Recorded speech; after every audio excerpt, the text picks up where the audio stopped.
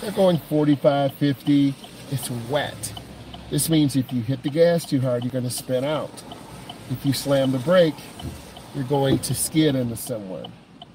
So you want to roll down real easy once you go down the driveway. So I'm still looking.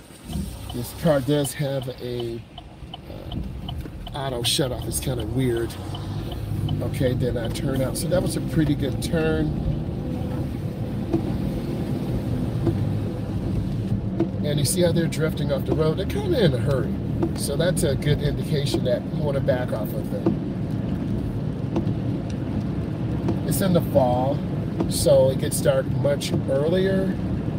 And for a lot of new drivers, they're going to be panicky and nervous. So if you're taking someone out for the first time, try to drive in well-lit areas. See, they didn't stop. They just rode out of the liquor store, tobacco outlet.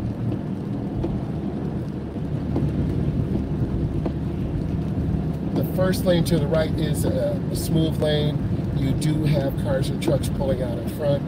When I'm taking students out, we go in the first lane, we go in the left lane. I try to always keep the routes changing. A route for me as an instructor, I don't know if you know this, it could be a 3-mile loop, 5-mile loop, 10-mile loop, where we're making 4 right turns, 4 left turns. Hey, you just got your license. That is so great, or your permit. I'm so happy to hear that. So I'm scanning the intersection because I'm not sure what this truck's doing. And intersections are the most dangerous place. So I read one of the comments of it. You just got your license or your permit. Yes. And then you want to start driving safely. Drive in the evening. Drive to school. Drive to college. Drive to a downtown area.